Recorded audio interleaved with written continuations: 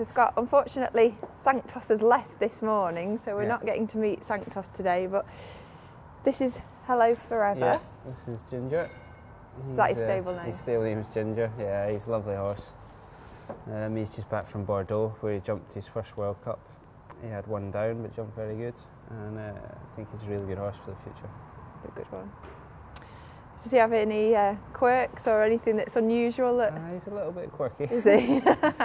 He can, just when you're riding him, he's very spooky, so he spooks at the same things every day, so you know what to expect with him, but he's a really good jumper and he's a lovely nature. Yeah.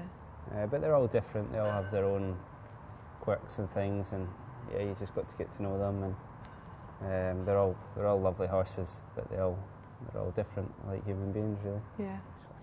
So this is Hello My Lady. Yeah. Tell us a little bit about her.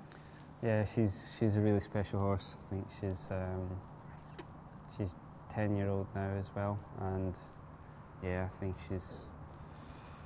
she's got all the qualities.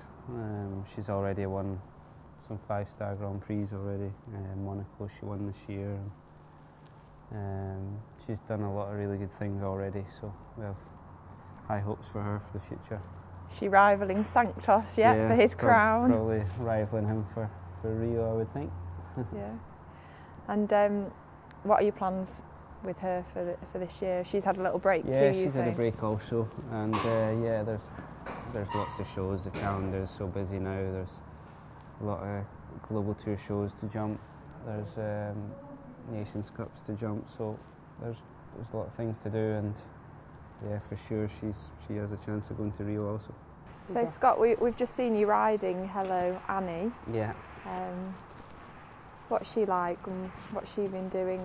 Yeah, again, she's a lovely horse. She's one of the best horses to work with in the stable and travel and clip, and the girls absolutely love her because she's so easy.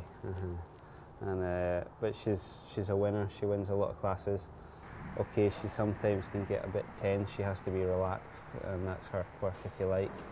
Sometimes she doesn't really like the atmosphere, so too much atmosphere is not a good thing for her. And yeah, she gets a bit worried then. But I think she's improving with age, and she's a great horse to have in your strings. She wins a lot of classes.